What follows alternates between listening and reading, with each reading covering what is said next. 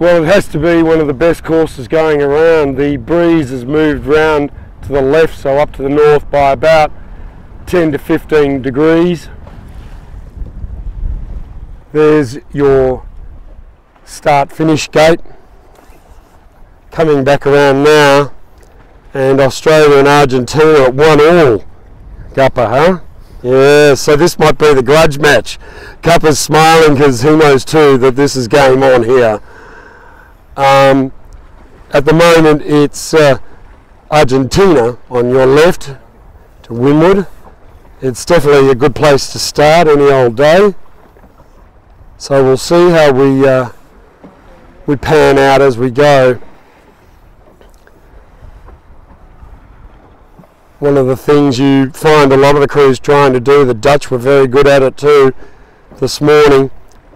Haven't seen the Argentinians yet, but being on power early was the defining factor for those two crews. Certainly the British were also very good exponents of that. So the Argentinians jostling for that windward position. We're probably about 6 lengths below the line.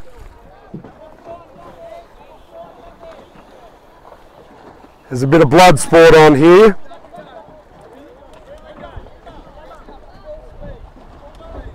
And you've heard the calls on board, build speed, build speed. Well, here you go.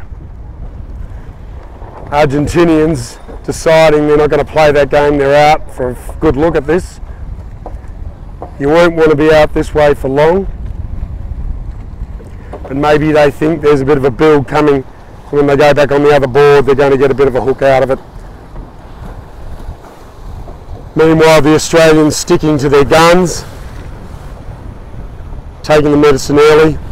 Perhaps they see it differently. We'll find out.